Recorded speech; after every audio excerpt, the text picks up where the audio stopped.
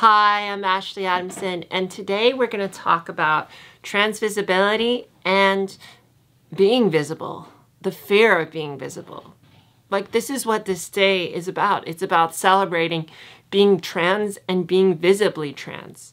And I think the seed of the idea of this day is from the concept that we need to be visible. Because if we're not visible, then who is going to acknowledge us? Who is going to accept us? And how do we reduce the violence of our existence when we are around and we're not accepted? That last one is a little bit tricky, so let me rephrase that.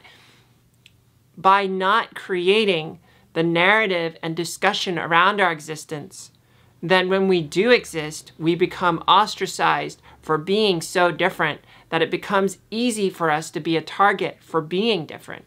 If someone hasn't done the work to think through things and to really process this in discussion with others, then in the wrong situation, someone could be triggered by not really doing the inner work and processing what it means to be trans and attack someone.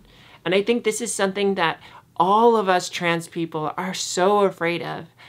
I think women are afraid of violence, but trans women in particular are even more afraid of violence because they're women, but also a lot of trans women do not pass. And I think this is particularly for trans women because a lot of trans men do pass because they can grow beards and testosterone will change their face. But I do want to speak on behalf for all trans people, which is the fear of being trans and being visibly trans in any space is always there. It just depends on what city you're in, what location you're in, and how safe you feel like you can be around your friends or who you're with.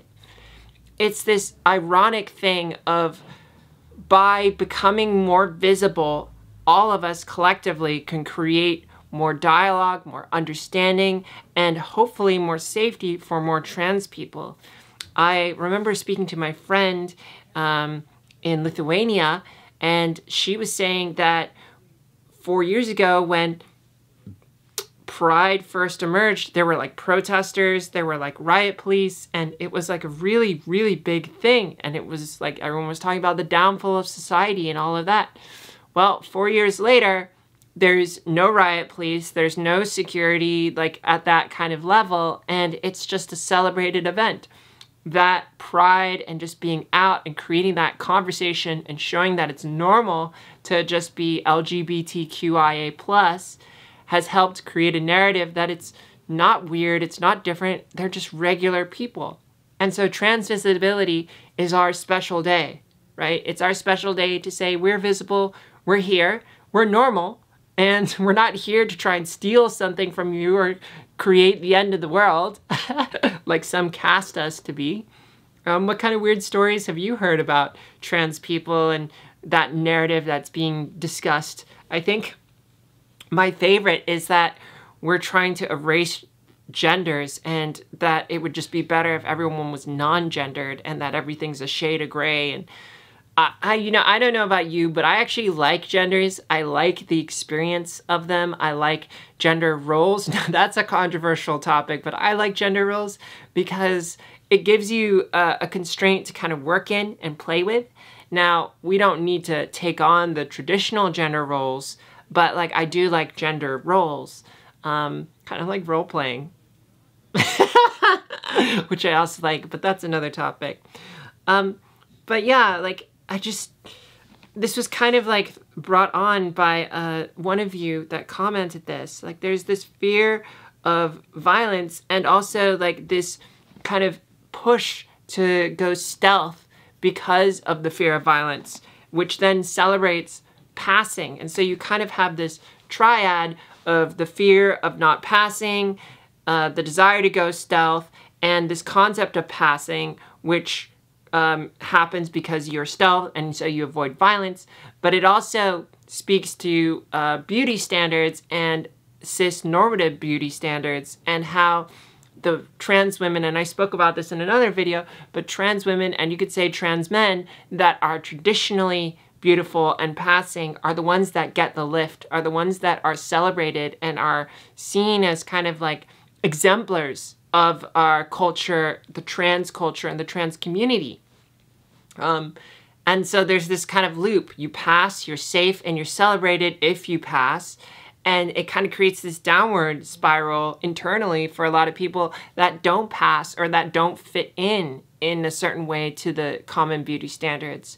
There's a lot of non-binary people who are ostracized and get so much terrible hate for just being out there with their presentation of perhaps like a beard and like some makeup. And I've seen trans femme people from kind of like across the spectrum of how they identify being attacked for breaking gender roles and boundaries in terms of aesthetics.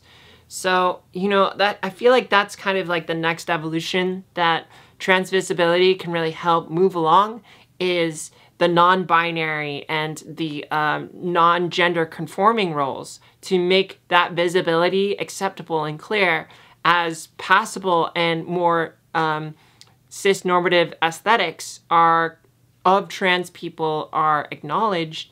We can kind of like deepen this narrative and discussion around just being a human and just being a regular person that wants to exist safely in society. I don't know, what do you think? What do you think this relationship is to visibility, to being trans, and how we celebrate Trans Day of Visibility? How do you celebrate your day of trans visibility? Do you paint your nails? Do you like wear a beard? Do you like go out? Like, how do you express that? I'd love to hear from you, and I hope you have a wonderful day. I'll see you in another episode. Bye. Oh.